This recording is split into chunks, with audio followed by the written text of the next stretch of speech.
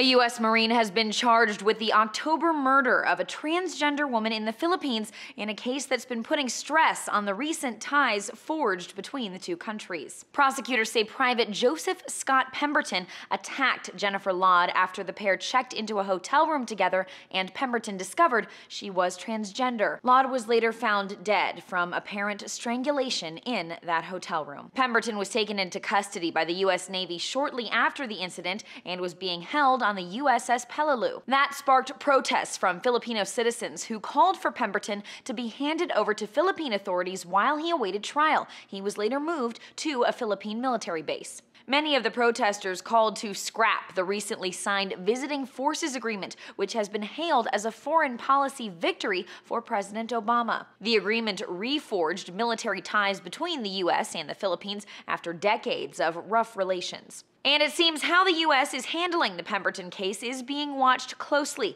MSNBC quotes a statement from the Philippine government that said it looks forward to the full cooperation of the U.S. government in ensuring that justice is secured for Laud. The Navy Times reports that as a result of the incident, the Navy put port visits for non-essential reasons in the country on a temporary hold to avoid further tensions. Something that the Philippine Star says hurts local businesses. The U.S. has reportedly not sought special treatment for Pemberton, but many are still calling for him to be held in a jail like a civilian charged with a similar crime would be. For Newsy, I'm Lauren Zima.